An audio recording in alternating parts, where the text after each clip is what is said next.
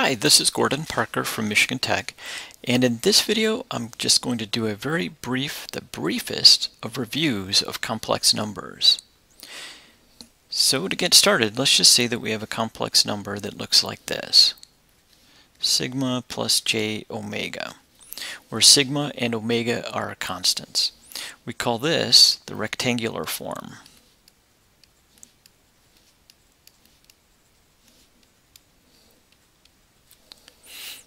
The polar form of this same complex number looks like this. It's the magnitude times e to the j phi. And that is equal to omega squared plus sigma squared, square root, which is the magnitude, times e to the j phi. And again, that n is the magnitude, and phi is the phase angle.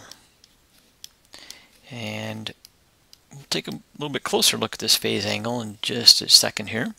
The way to do that is to take your complex number and plot it in the real and imaginary complex plane.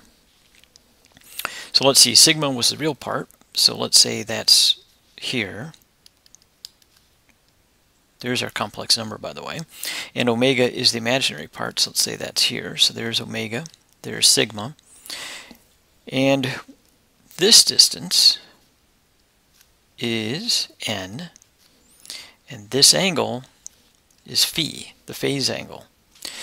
So now we can see that phi is equal to the inverse tangent of omega over sigma, the imaginary part over the real part. Now, the next thing we'll do is, let me go down a page, is look at Euler's identity.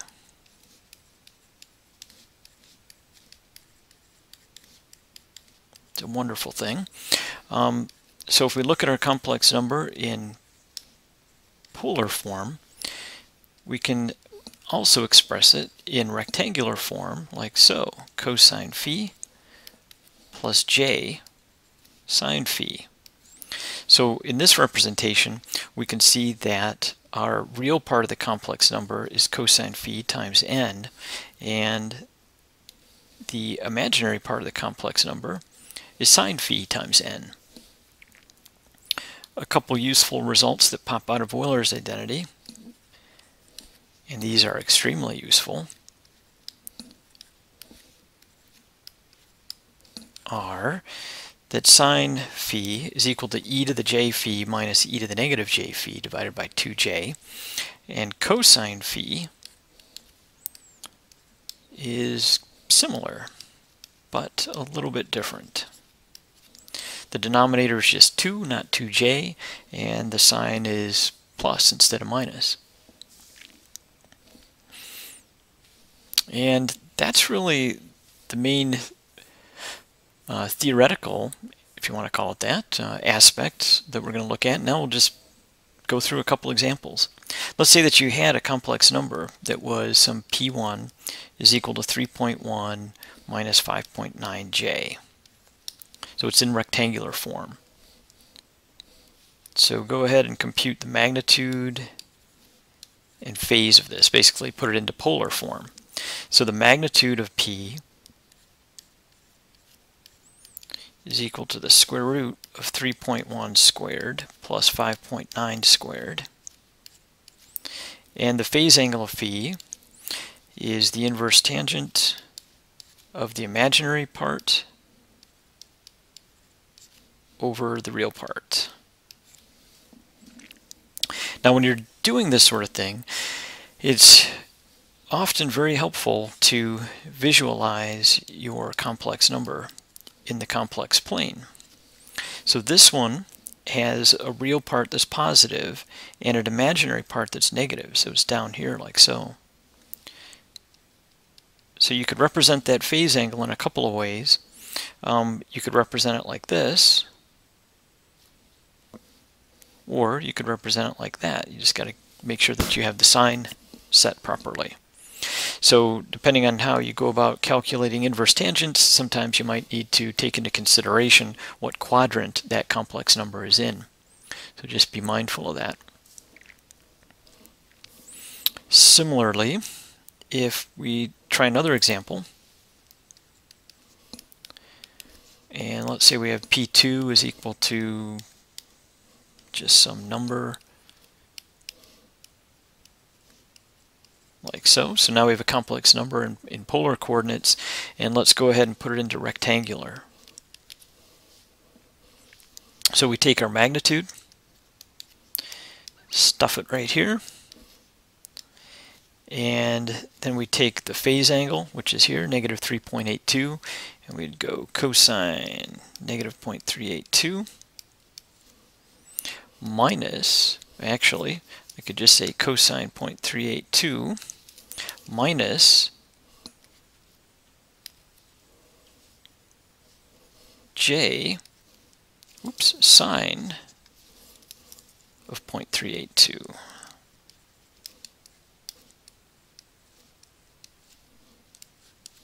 And I'm done. So now let's do one more example, and we'll exercise some of what we had from Euler's identity. So let's go ahead and prove that sine squared of omega t is equal to, so here's an identity that you probably stumbled upon in high school, cosine 2 omega t, 1 minus cosine 2 omega t.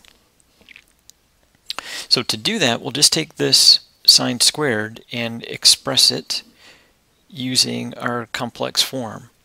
So we have sine squared omega t is equal to e to the j omega t minus e to the negative j omega t over 2j times itself. And what we'll do is, we'll just go through this algebra and then see if we can express what we get into this form. So if I multiply things out, let's do the denominator first. I will get negative 1/4 from the denominator. And now let's focus in on the numerator. E to the j omega t times e to the j omega t, so that's e to the 2 j omega t. And if I do the outside terms, I'll have e to the j omega t times e to the negative j omega t with a negative sign in front of it. So there I'll get e to the 0 with a negative sign in front of it. If I do the inside terms, I'll get another negative 1. And finally, the last term, I'll get a plus e to the negative 2 j omega t. Great. So now let's try to rewrite this a little bit. Let's see, what shall we do? How about if we break this up into two pieces? Because when I look at this, I can see that I have two pieces. I also see that I have a 1/2 out in front. So I'll make this a 1/2, and I'll bring a part of that 1/2 inside the square brackets. So I'll have negative e to the 2j omega t minus e to the negative 2j omega t.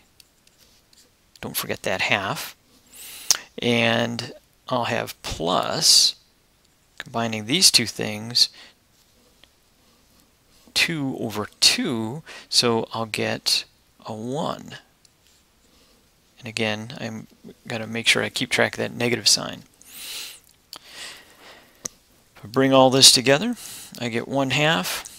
This, from our Euler's identity results, is actually, oops, and I left off at 2 right there, is actually cosine 2 omega t with a minus sign in front of it because I have 2 minus signs there, plus 1, which is exactly what we have right here. So one of the interesting aspects of these ways of representing sine omega t and cosine omega t is that you can easily and quickly prove many trig identities that you may have just memorized in the past. And this can be quite helpful for working with Laplace transformed quantities that we'll be studying in the future. So again, this is Gordon Parker from Michigan Tech, and thanks for watching.